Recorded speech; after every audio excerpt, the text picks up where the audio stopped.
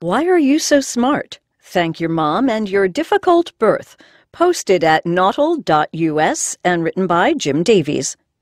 Looking around our planet today, it's hard not to be struck by humanity's uniqueness. We are the only species around that writes books, runs experiments, and builds skyscrapers.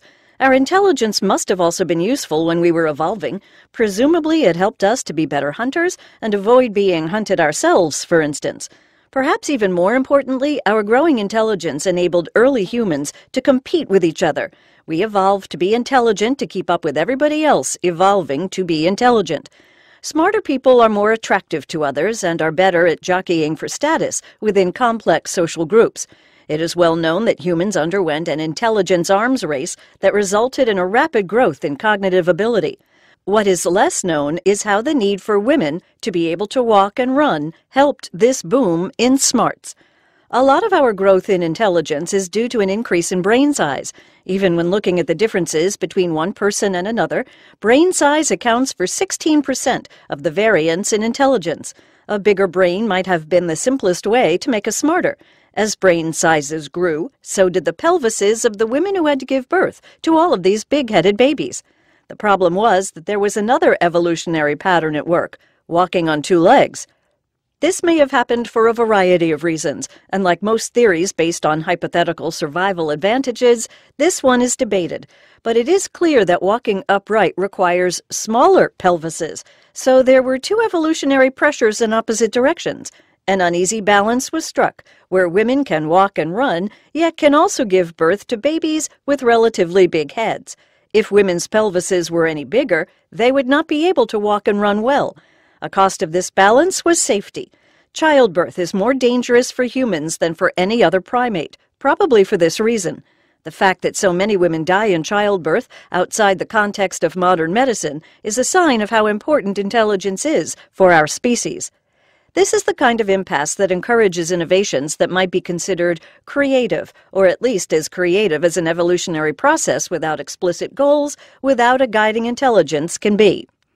Evolution found some important mechanical tricks to get around this constraint. Baby skulls are made of pieces that shift during birth.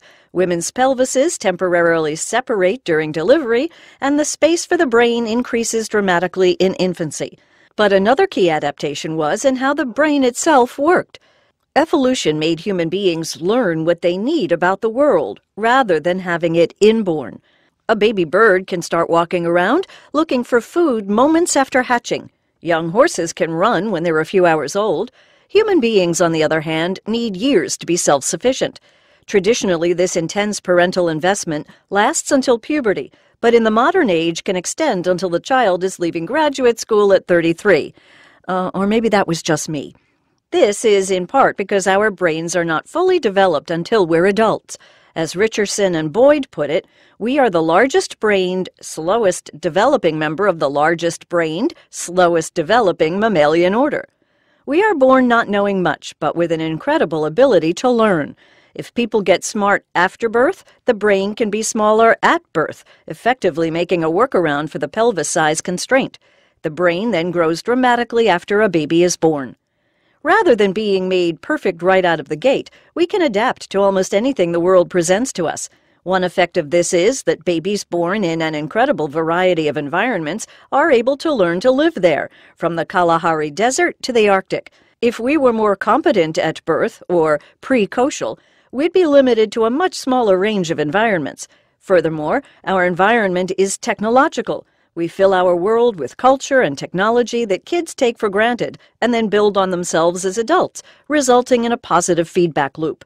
This would not be possible without the long learning phase that humans have.